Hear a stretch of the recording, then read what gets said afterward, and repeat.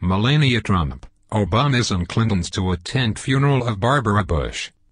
Some 1,500 guests are expected to attend the largest Episcopal church in the U.S. on Saturday, for the private funeral of Barbara Bush, the wife of the 41st President, George H.W. Bush, and mother of the 43rd, George W. Bush, died on Tuesday at her Houston home. She was 92.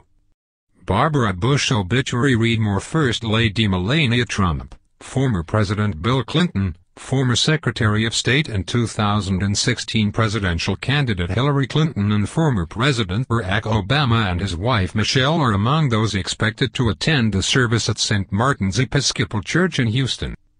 President Donald Trump, a fierce critic of the Bush family during the 2016 election, will not attend.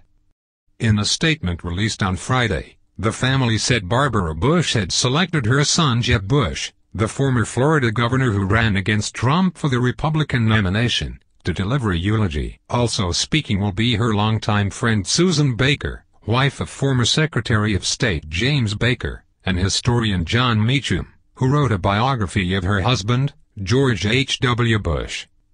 Burial will be at the Bush Library at Texas A&M University, about 100 miles northwest of the city. The burial site is in a gated plot surrounded by trees and near a creek where Barbara Bush's daughter, Robin, is buried. She died of leukemia in 1953, aged 3. Only one other woman has been married to one president and the mother of another. That was Abigail Adams, wife of the second president, John Adams, and mother of the sixth, John Quincy Adams. We have a small favor to ask. More people are reading The Guardian than ever, but advertising revenues across the media are falling fast, and unlike many news organizations, we haven't put up a paywall. We want to keep our journalism as open as we can, so you can see why we need to ask for your help. The Guardian's independent, investigative journalism takes a lot of time, money and hard work to produce, but we do it because we believe our perspective matters, because it might well be your perspective, too.